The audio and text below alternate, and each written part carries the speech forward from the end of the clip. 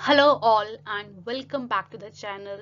As you all know, I'm making the videos on pronoun personal. Please look at the playlist also. I will mention the playlist on the I button. So let's start with pronoun personal. Today's topic is COI. It's a part of pronoun personal only. It's used for the indirect object, as the name mentioned, indirect object pronouns. We have already done pronotonic, pronoun sujet, COD, that's a complement object direct, and in today's video I will be showing indirect. So let's start with what other things are used in COI.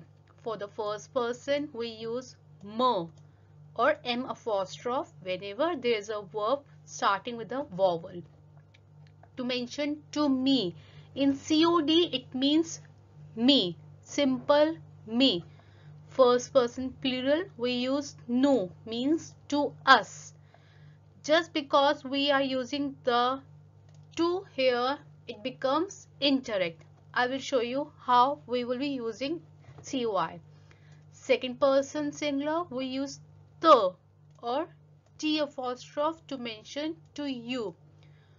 Who again means to you for the plural people, plural second person, or to give respect.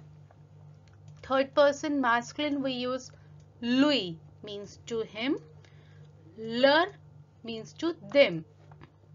Third person feminine also we use lui. We use lui for masculine singular and feminine singular. Same goes with the leur. We use leur with the masculine plural and the feminine plural. The indirect object pronouns replaced by persons and the verbs followed by the preposition. The family of a. Article contracted second family is considered as to the. A, au, ala, ala apostrophe, aux. Whenever the verb is followed by these are, we utilize pronoun COI. How to find COI? Like we have to use COI or COD. One question word is always asked, to whom. I make it very clear. COI is used only for replacing human beings. As in COD, we can replace human beings or things. But in COI, we have to replace only human being. Let's start. For example, Payal Anand Ami. I is there and human being is there. As I already said that lui is used for the masculine singular and in feminine singular also we use lui. You speak to your friend, je lui parle. We have already cleared that where the pronouns are replaced, as in the earlier video also I mentioned that COD is replaced before the conjugated verb. Same goes with the COI. COI is also replaced just before the conjugated verb. Second sentence is, tu envoies une lettre au garçon. You send a letter to the boy. Our family plus human being is there. We have to replace this to the boy. How we will be replacing it? With lui. Je lui envoie une lettre. I send to him a letter. Again, in English we use I sent to him, but in French they say I to him send a letter. It's quite difficult to digest that how the French people use the pronouns, but it's their rules, we have to follow them. Third sentence, vous téléphonez aux parents. You telephone to the parents. Again, our family is there and human beings parents are there. So it's plural, third person plural. We will be replacing it with them. Nous leur téléphonons. We telephone to them. To them is replaced before the conjugated verb. COI are very much easy, as we just have to replace the human being, and always keep one thing in mind that we have to replace according to whom. Whenever the question arises in your mind, to whom, we have to replace it with COI. In the second sentence, tu prêtes ton vélo à Jean et à Marie. There are two human beings are there. Then we have to replace it with the masculine plural, or we can say feminine plural, third person plural. They both are girls, so we will be replacing with the feminine plural, and the condition is that for the masculine plural and the feminine plural we just have to use ler. You can see there's a COD sentence also there, but here we are just replacing it with the COI. How it will be replaced? Yes, je leur prête mon vélo. Yes, I lent to them my cycle. Somebody asked to that person, did you lend your cycle to John A and to Mary? And the person want to say, yes, I lent my cycle to them. We say to them after the verb, but they replace the pronoun before the conjugated verb.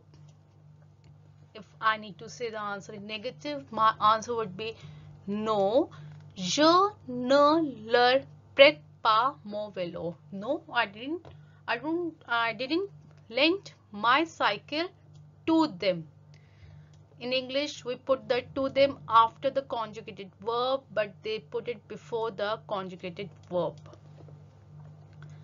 Third sentence, Madame Vincent donne les romans aux étudiants. It's again plural, third person plural. Again, it will be replaced with the leur. Oui, Madame Vincent leur donne les romans. Yes, Madame Vincent gave to them the novels. No, if the sentence is negative.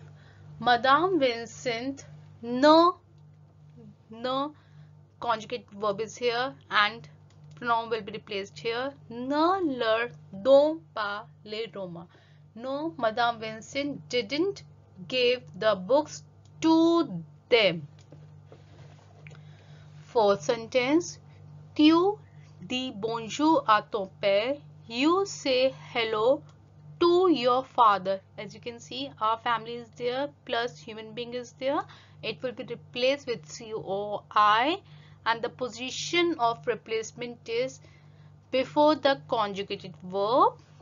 So how? Oui, je lui dis bonjour. Yes, I say hello to him. It's replaced before the conjugated verb. Sentence is negative. No, je ne lui dis pas bonjour. I didn't say hello to him. In this slide, you will see if like two verbs are there, or like futur proche, passé récent, COI is placed before the infinitive verb. Same condition is followed with the COD also, that before the infinitive verb, even the COD is replaced. Sentence number 1. Le garçon va offrir un crayon à l'enfant. I made this sentence in futur proche. So let's see how we will be replacing à l'enfant with COI here. Oui, le garçon va lui offrir un crayon. Yes, the boy is going to offer to him a pencil. Again, we are replacing lui here because the emphasis is more on the second verb, offrir. That's what the condition is whenever we are focusing, or the emphasis of the object is more on the second verb. That's the reason the replacement is just before the second verb. Third, negative.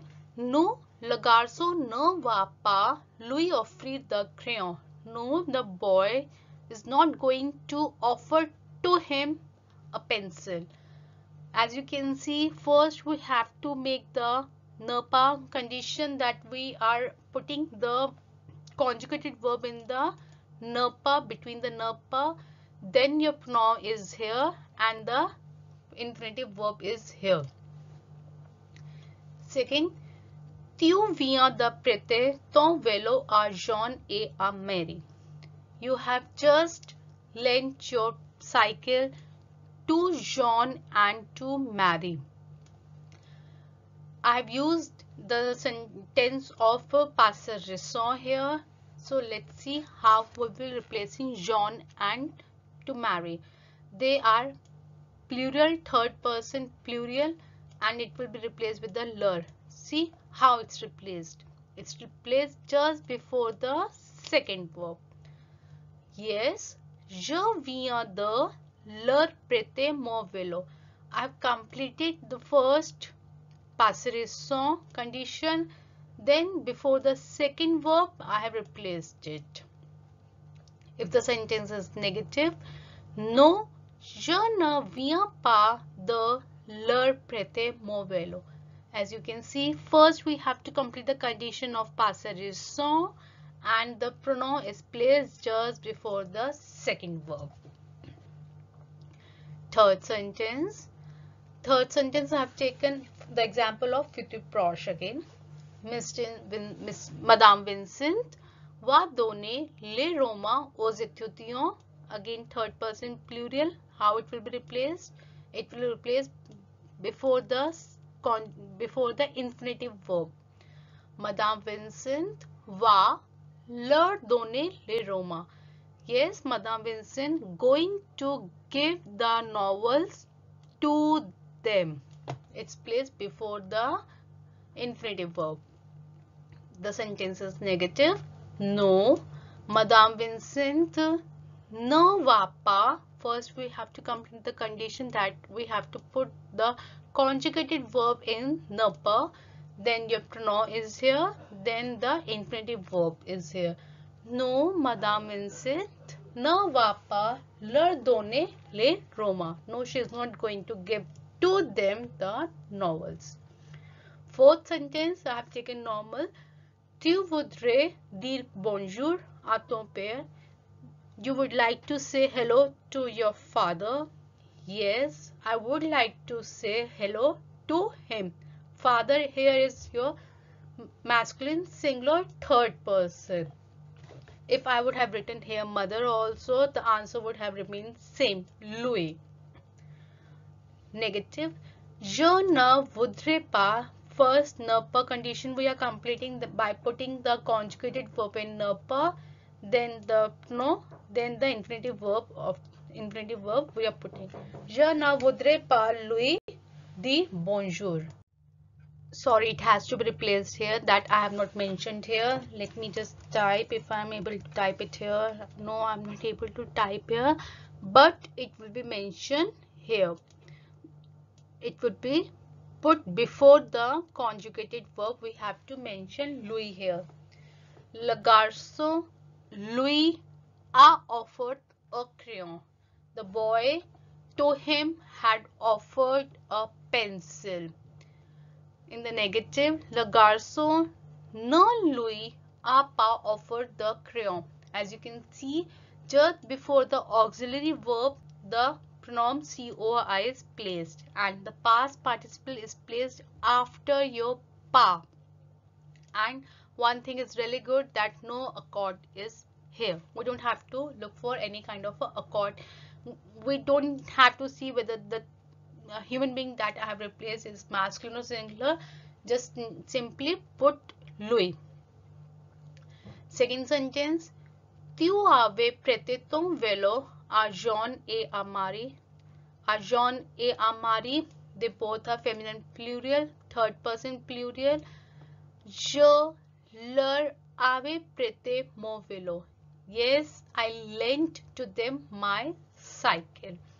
Subject, pronoun, then the conjugate, then the auxiliary verb and the past participle is here, and no accord.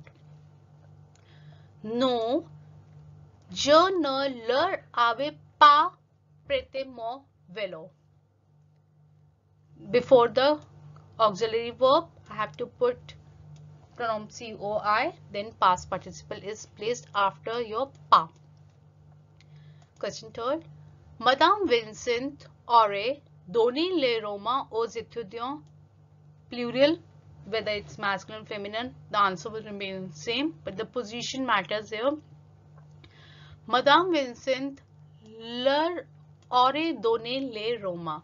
It's placed before the auxiliary verb. Leur is placed before the auxiliary verb. Donner les romans.